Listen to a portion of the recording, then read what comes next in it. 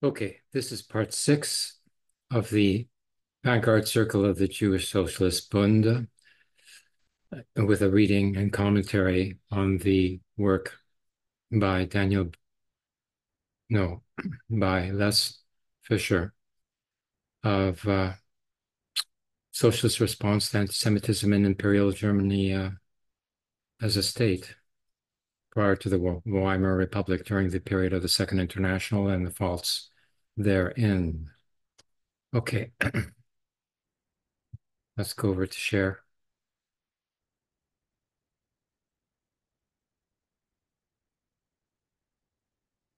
Okay, as we continue here, we come to Wüstrich, has astutely remarked that in actual fact, the Neue Sozialdemokrat was, quote, as sophisticated as any of the publications produced by the Eisenacher Socialists, unquote. This is hardly a valid objection to Bernstein's line of argument, since its concern was with the sophistication of the publication's readers rather than that of the publications themselves. Bernstein's point was precisely that Hasselmann had made a manipulative use of Der Judenfrage by presenting it to an audience incapable of comprehending its niceties. Yet Wüstrich's point is nevertheless well worth making for a slightly different reason. More so than the Neue Sozialdemokrat, its predecessor, Schweitzer Sozialdemokrat, was indeed not only theoretically more sophisticated, but it also propagated a doctrinally more radical and, for the most part, more Marxist socialism than the publications of the Eisenacher. This was obviously a thorn in the side of the Social Democrats, who needed to explain why the future had belonged to them and their closest socialist predecessors, even though the profile Schweitzer gave the ADAV while he was its leader had in fact been ideologically more advanced. They sought to solve this problem by claiming that the ADAV had essentially been ideologically too advanced for the circumstances.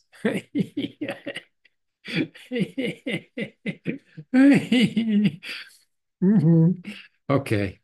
Its leaders may have done, or at least said, the right things, but they had done so in the wrong place and at the wrong time. This was a standard argument, and by no means one that Bernstein needed to invent specifically to explain how it could be right for him to publish the second part of Der Judenfrage, but nonetheless wrong for Hasselmann to have done so. Okay. Der Judenfrage was subsequently also reprinted in the Berliner Volksblatt in October 1890, a point we shall return to. Against this background, the current scholarly orthodoxy on the matter is this. These were all isolated newspapers, and hence, by their very nature, hardly durable publications, unlikely to have a lasting effect. And it was not until Meyring's publication of the text in the Nachlasshoglub in 1902 that Der Judenfrage became widely available. There it was imbued with the greatest possible respectability and prefaced in a way strongly emphasizing not only its significance for the development of Marxist thought, but also its validity as the basis for any contemporary socialist analysis of the Jewish question. Okay, once again, Meyring is portrayed as an exceptional, or at least partially crass figure. None of his peers, to cite Wüstrich, so consistently took Der Judenfrage, quote, as his model and inspiration. Meyring not only considered that Marxist analysis was completely applicable to German society in the 1890s, he made every effort to popularize it in the working class milieu. This was in significant contrast to other leading German socialists like Kautsky, Bernstein, Bebel, and Liebknecht, who rarely, if at all, mentioned Der Judenfrage and certainly never justified it, unquote. As we will see, This assessment calls for numerous qualifications. It certainly is true that Mehring thought very highly of Der Judenfrage. To his mind, the few pages specifically of the second part of Der Judenfrage weigh more heavily than the mountain of literature that has been written on the Jewish question since. That was Mehring. Thus, it was quite indubitable that it would be most useful if the historical concept of the Jewish question established by Marx in his text became the common intellectual property of the modern working class. Unquote. It is no coincidence, though, that he referred to the historical concept rather than the text itself. For the text as such, beyond those easily understandable passages, the Socialist Democrat had warned in 1881 against taking out of context, stood very little chance of any genuine popularization given the heavy young Hegelian baggage it came with. Before we turn to Mehring's role in the popularization of Der Judenfrage, though, we should briefly consider this. Clearly, Mehring's contention that Marx's analysis in the second part of Der Judenfrage was, quote, completely applicable to German society in the 1890s, unquote, or at the turn of the century, was ridiculous. Yet it was no more ridiculous than the already cited claim of the Socialist Democrat in 1881, under Bernstein and Kautsky's auspices, that, quote, the development in the almost 4 decades since it was written has only confirmed its content, unquote. What makes all these claims all the more astounding is the fact that Marx's categorization of the Jews in 1843, 1844 was never based on any form of empirical analysis in the first place. That's a condemnation in there. Okay, the portrayal of Jewry in the second part of the Judenfrage, in distinct contrast to the discussion of political and human emancipation in the first part, was based on a purely philosophical deduction par excellence that was void of all genuine empirical underpinning. It deployed traditional elements of anti-Jewish prejudice and mythology to generate a new variation on the same themes that generated that mythology and those prejudices in the first place. As Naaman rightly pointed out, the, quote, the huckstering of the Jews, unquote, for instance, quote, was neither demonstrated nor examined, but presupposed, unquote. None too surprisingly, the uses to which Der Judenfrage itself was subsequently put followed the same pattern. Karl Bach is quite right, therefore, in stating that Der Judenfrage gave stereotypical folk images an aura of social and philosophical respectability, unquote. Consequently, it turned prejudices, hates, and preconceptions of centuries of Christian and German nationalist advocates into empirical knowledge for Marxists, and thus contributed to the modernization and secularization of traditional anti-Jewish preconceptions. Yet one would nevertheless be hard-pressed to demonstrate that Der Judenfrage actually helped form or generate any of these perceptions in the first place. Okay, break time.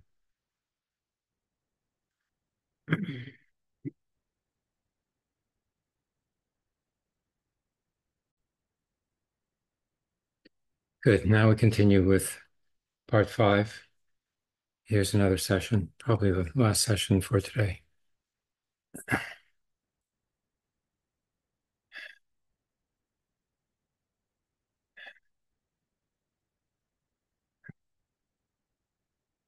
Okay. Mehring's role in the popularization of the Judenfrage. How significant was Mehring's role in the popularization of the Judenfrage? and how accurate is the contention that he played this role in significant contrast to the silence of the other German labor leaders with regard to the essay of the young Marx.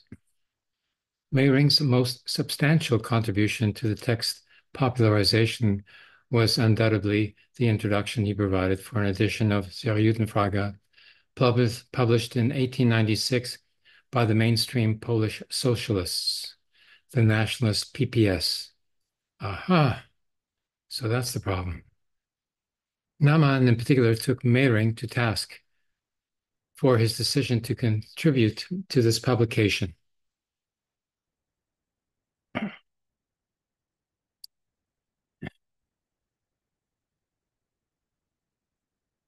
And with considerable justification. On the other hand, it was only the introduction that Meyring contributed to this publication, and there was no indication whatsoever that his refusal to participate would in any way have questioned the decision of the Foreign Committee of the PPS, Polish People's Party, Polish Socialist Party, Polish Socialist People's Party, I think it is. The decision of the Foreign Committee of the PPS to publish Der Judenfrage. This particular popularization effort was undertaken for a Polish audience.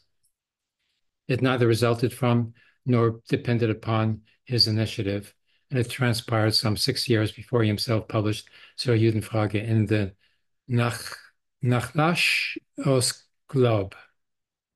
Yeah, Knowing the World or something like that. Okay, how about Poland?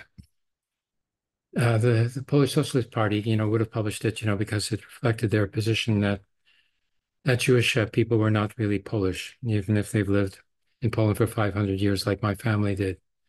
And recently, well, not so recently, it's been 5 years now, and still I haven't had an answer from the president's office, where it is now an appeal, asking for my Polish citizenship to be recognized with a passport even, and that my parents be recognized as citizens as well.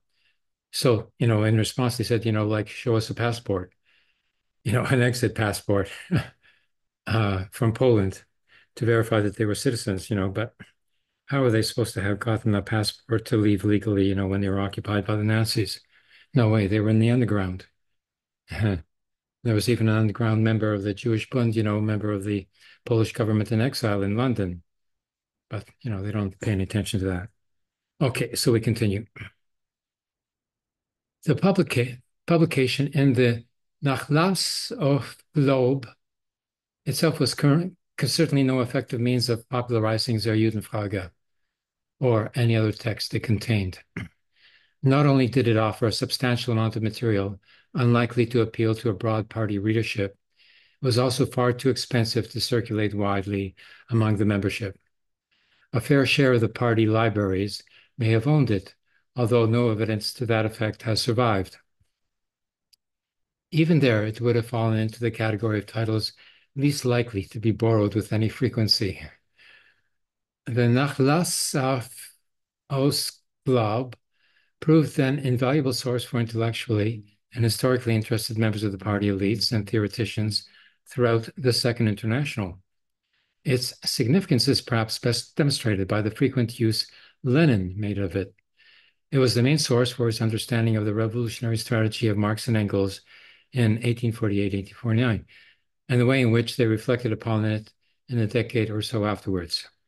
This made the Nachlass auf Globe highly influential in its own right, to be sure, but certainly no medium of popularization.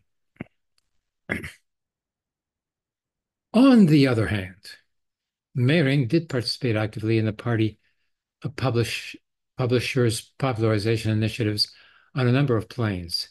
Inter alia, he edited and prefaced, and in one instance even translated, easily accessible and affordable reprints of works by Engels, Weitling, Lassalle, Wilhelm Wolff, Labriola, F.A. Lang, Schweitzer, and Marx.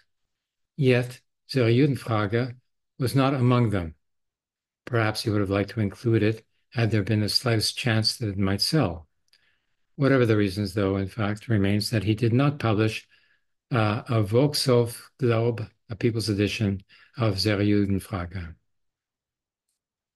The first more readily accessible and affordable edition of Der Judenfrage, a reprint of the text published in Nachlassauflauf, appeared in 1908 in Aus der Waffenkammer des Sozialismus. On the what is to be happening in socialism. This was a periodical published twice yearly between 1903 and 1910 by the Frankfurter Volksstimme, the Frankfurter People's Voice, with the express purpose of offering affordable collections of otherwise not easily accessible basic texts. It was presumably edited by, or at the very least under the auspices of, the paper's long-standing editor-in-chief from 1895 to 1917, Max Quark, 1860-1930, who was a revisionist and regular contributor to the Socialistische Monatshefte. To what extent Mehring may have had his fingers in this reprint of Der Judenfrage is hard to determine. Whatever his possible involvement behind the scenes, though, the fact remains that the responsibility for this publication clearly lay with a periodical that he was not closely associated with and that was edited by, or at the very least under the overall control of, a prominent and outspoken revisionist. Der Judenfrage was published there with only a very short preface. Although originally no more than incidental remarks made in the form of a book review, it explained the double essay that Mehring had made accessible, again, deserved more attention than it usually received.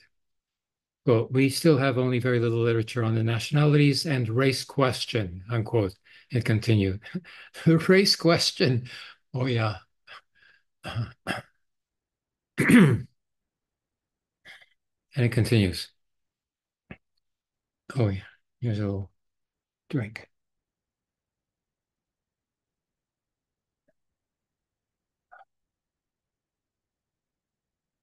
And what has been written en masse about the Jewish question over the last few decades by bourgeois authors does not remotely reach the thoroughness and depth of Marxist discussion. He took, quote, the decisive step by bringing the religious question down to its secular basis and demonstrating why civil society perpetually creates the Jew from its own entrails, why Jewry only achieves its consummation in civil society, as the civil society only achieves its consummation in the Christian world, according to Mehring. This significance of Marxist Jewish studies justifies the attempt to popularize them more strongly with the following publication. Tellingly enough, though, although Aus der Waffenkammer reprinted the entire double essay, the one sentence the preface picked from Mehring's introduction once again paraphrased a passage from the second essay, but Mehring was not, of course, responsible for that choice, at least not directly, nor, for that matter, did that particular paraphrase misrepresent Marx or put any sort of specifically Mehringian spin on the matter. It is worth emphasizing that this particular Volkshochglob, which was in a far better position than Mehring's Nachlassauflauf to contribute to the popularization of Der Judenfrage, was issued under revisionist auspices. After all, it has generally been claimed that the revisionists were at least marginally less uncouth than the so-called orthodox Marxists in their approach to antisemitism and the Jewish question. Consequently, the Socialistische Monatshefte were, for instance, prepared to offer a forum for the discussion of Jewish nationalism and other contentious issues that the Neue Zeit would not tolerate. This is, in any case, a tricky line of argument for at least two reasons. Firstly, because there is an obvious point of contact between a desire to be rid of the Jews in one's own country and the apparent promise of the Zionists to fulfill that desire. Secondly, because there was at the time an equally obvious point of contact between even the most reluctant support for the Zionist cause and rather less reluctant form of enthusiasm for white settler colonialism and imperialism more generally. If one conceded that Jewish settlement might contribute to the development of Palestine, how could one deny the civilizing character of similar endeavors elsewhere? While the Marxists tended to reject Jewish nationalism in general, and Zionism in particular out of hand, some revisionists were indeed more inclined to give these aspirations a fair hearing.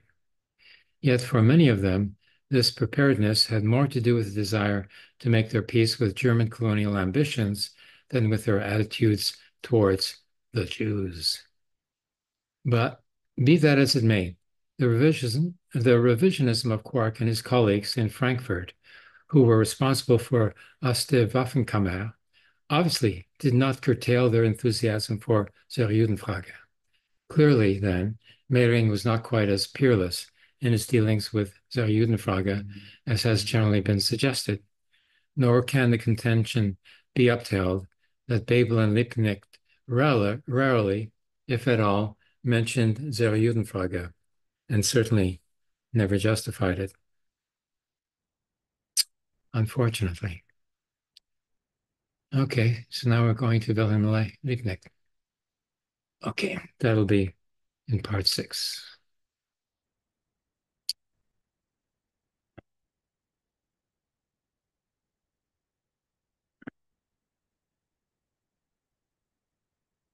Oh,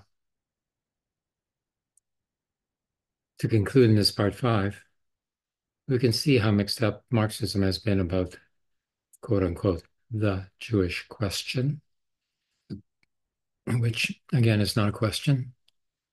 And it even came up when the ex-comrade Trotskyist John Darling put out a list of readings for the ex-Trotskyist comrades of the League for Socialist Action and the Revolutionary Marxist Group of Mandel. And the first item in his list was something about the Zionist lobby controlling the United States of America. So I pointed out to him that, surely a Marxist would have better knowledge of capitalism than that, and that was an anti-Semitic trope. And he didn't believe me, so he went and asked 2 other second-generation Holocaust survivors, ex-Trotskyists as well. And they agreed. Yeah, you can't say that unless you don't believe in capitalism. Yeah. So that's where the Jugendfrage has popped up its head again in the form of John Darling. Okay, leave that for now.